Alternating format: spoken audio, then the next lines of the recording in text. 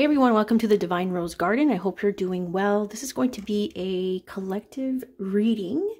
I'm not really going to put a date on this, but I'm pretty sure if you're tuning into it, whenever you come across this reading, it will resonate. But just to let you know that I am recording on January 31st, 2024. But I am confident that these messages will resonate if you were brought here, if you were guided here. So welcome, and please do subscribe and hit that like button if you're new to my channel. Thank you so much for subscribing and checking out my other content here on my YouTube channel through my shorts, community tab, my live streams, and my previous videos where I give plenty of downloads and advice of the current energies astrologically and the downloads that I receive. I'm an intuitive guide, a spiritual teacher, astrologer who channels energies from not only from the astrological events, but also from directly from source, from angels, from higher dimensional beings. I only work with higher dimensional beings that empower you to make decisions that are in alignment with your higher self. So here we go. We are clearing the energy in the space, in your space, in my space, and calling in all angelic and higher dimensional beings to grace us with their presence and allow us to receive the messages that are for our highest and best good. So we are at the end of January at this point, and we can already feel like a lot of change has been going on in our lives, internally, externally. Now, today's message for the collective here really does focus on stepping into your authority. And I know the lighting is really not great here, but I will be showing these cards. Hopefully it won't be so dark. Oh, goodness gracious. There's no light. Okay. Nine of Pentacles. I thought she was going to look much brighter than this. But here we are. Nine of Pentacles is the first card that came out, which tells me that the collective is stepping into their authority, independence.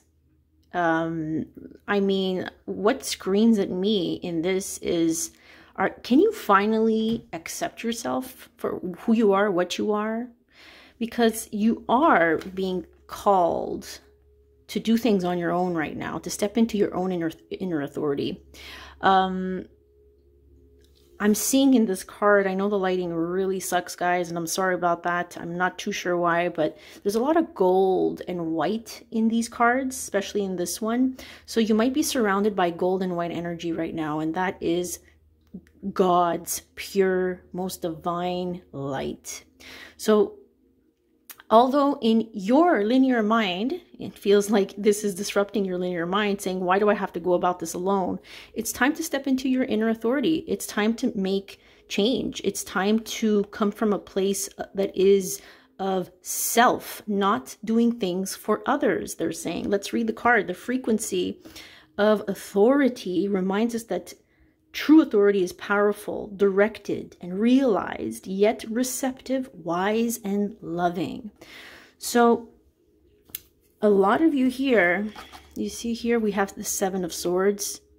And again, she's dressed in white. And if you don't see it in the cards, but you'll see in this card, there's roses here. And it looks like, and there's that full moon, that light here, that is being projected into the background, which feels shady.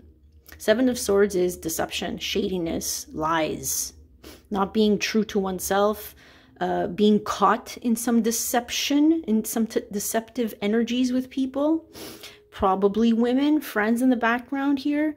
But it feels like you're liberating yourself, or you're being called to liberate yourself from this deception, these lies, these people who wear masks and who are always, you know, it's all about the facade and the appearances, right? And so you're seeing through the lies now.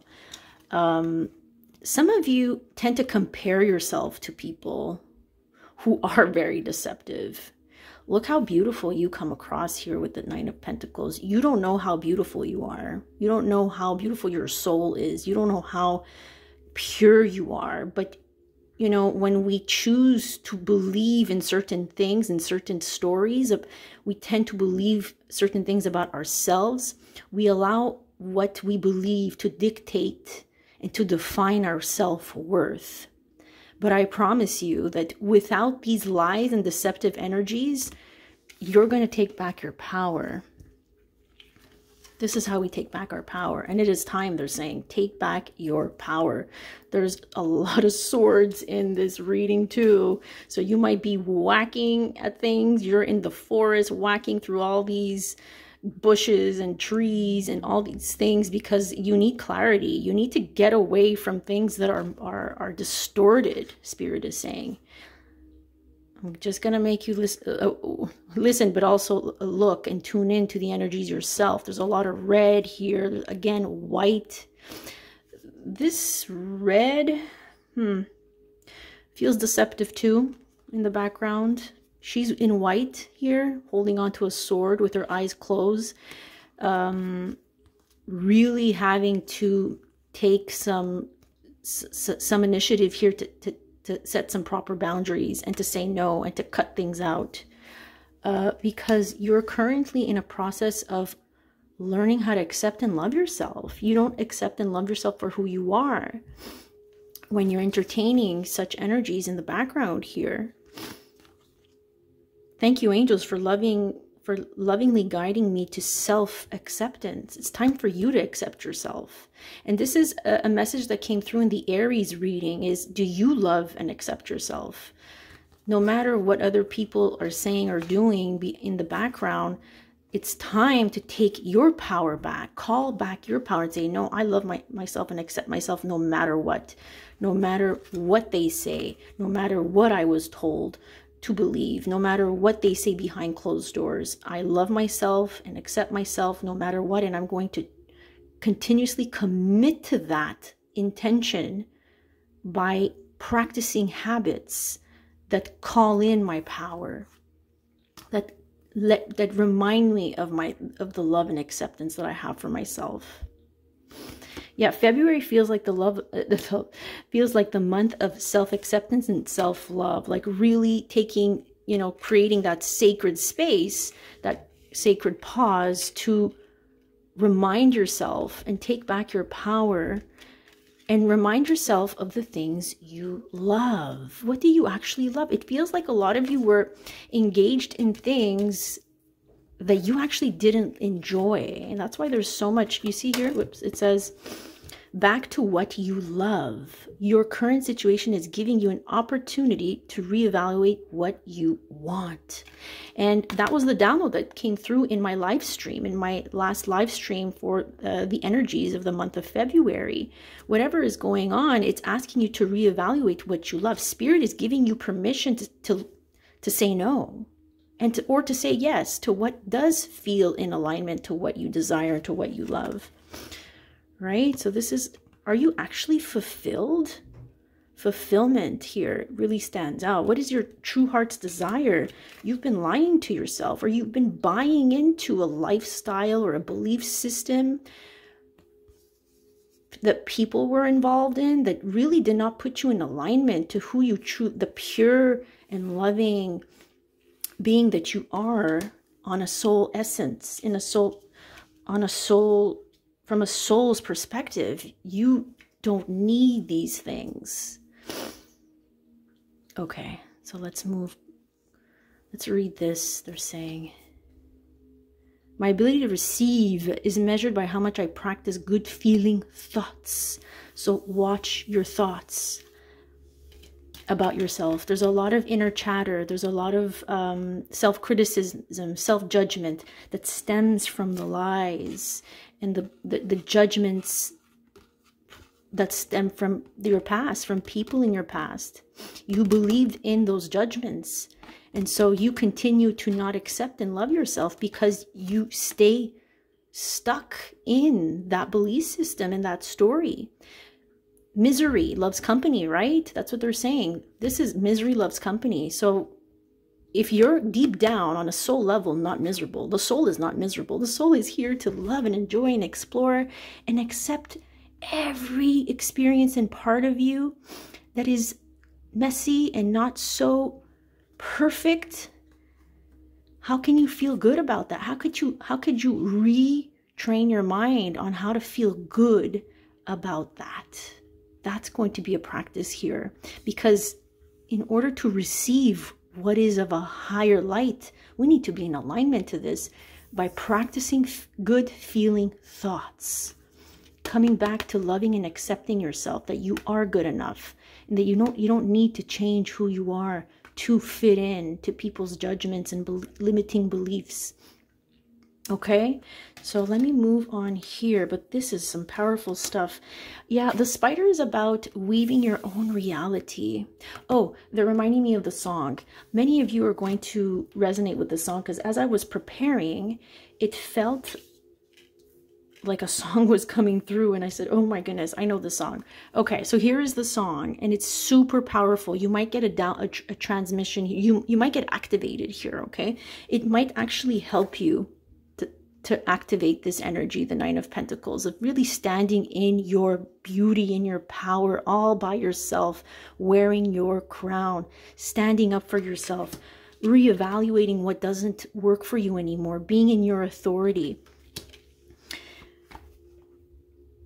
This is called hymn, okay? Hymn with my own hymn with Hymne. It's from Above and Beyond. It's a fantastic dance song, but the lyrics are really what moves you into this energy of hey, I'm going to tune into my own hymn. And what is a hymn? A hymn is like your anthem, right? It's like a chant, a song to God. What is your anthem that connects you with your soul's essence, with God's light? And I get emotional when I listen to this song, just because there's just so much truth in this. And you can see the lyrics here. I can't play it because they're going to flag my video, but just the very first verse is just so powerful. You know, why did you choose to believe barefaced lies? Boom, Seven of Swords. And let the troubles of others darken your skies. The troubles of others that somehow became yours, because misery loves company, right? And it darkened your skies. It darkened your perception. It darkened your world. It gave away your power. And it continues saying, I wrote my own hymn. I'm writing my own song. I'm writing my own anthem, right? And what does my own hymn say? It says, oh, your soul is good. Okay, anyway, go into it, but you're going to really, really, if you're resonating with the messages, then you'll really resonate. Like, blast this song nice and loud in your car, or at home, or wherever, in your AirPods. But there's a lot of truth in this. It's like, why did we choose to believe in so much bullshit and so many lies, just to make us feel really badly about ourselves? All right, so yeah, see, why did you choose to believe things unkind? Oh, hallelujah, heaven is in your mind, right? God, your higher self, is always there. But why do we choose to believe in what the ego says is always a choice, right? So redefining your hymn, rewriting your song, your anthem, is a very big message right here. Because you are, yes, your soul is good. So a lot of you have to face some losses here, or have faced losses, saying goodbye to something. I really do feel like some of you are on that sailing boat here. Someone is watching you leave, okay?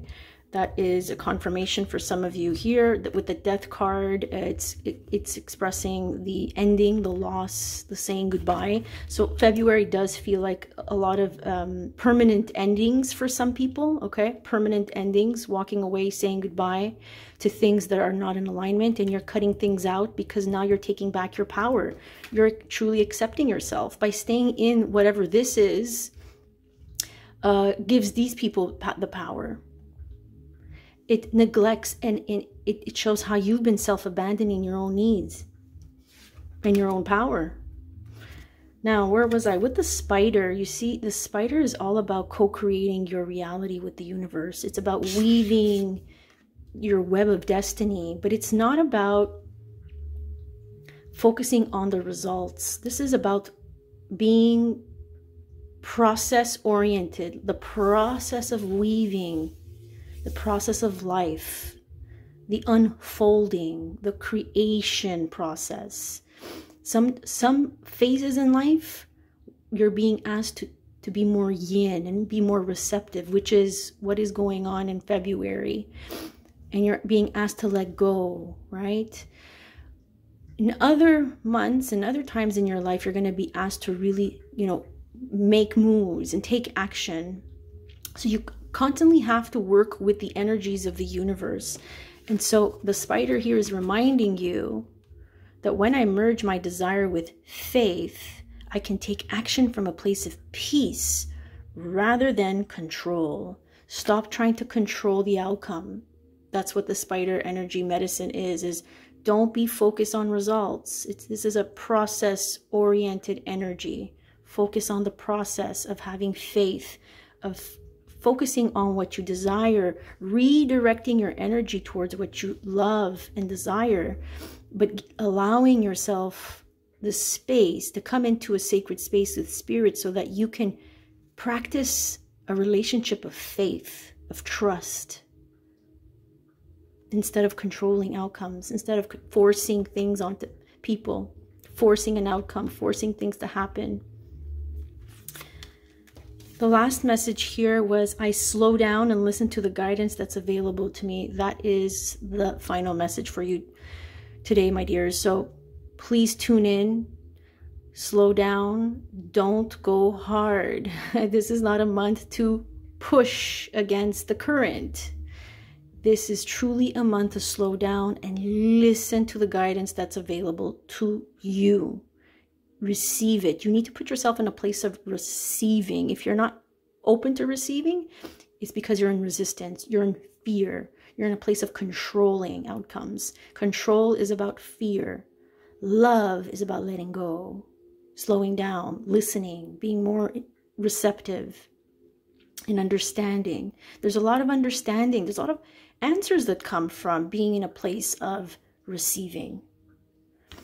Oh, I'm being guided to get one more from this deck. This is my Ancestors and Guides deck. I love it so much. So let's see. Direction Guardian, choose your path. Yeah, but you have to choose the path, they're saying. You see, they can only guide you and say, the guidance here that keeps saying, back to what you love. Back to what you love.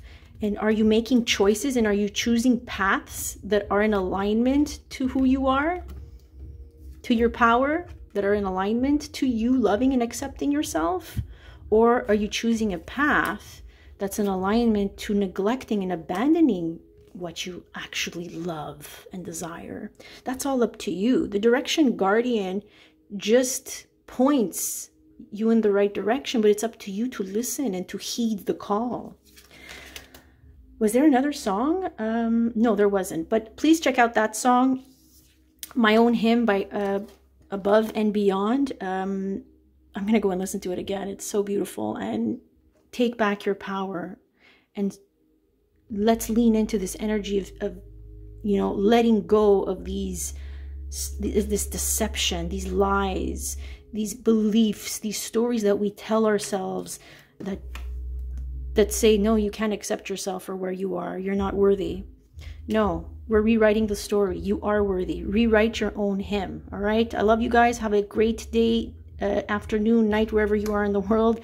Many blessings to all. Please do check out my offerings in the description box below if you want a reading. And I will see you very soon. Have a great day. Bless you.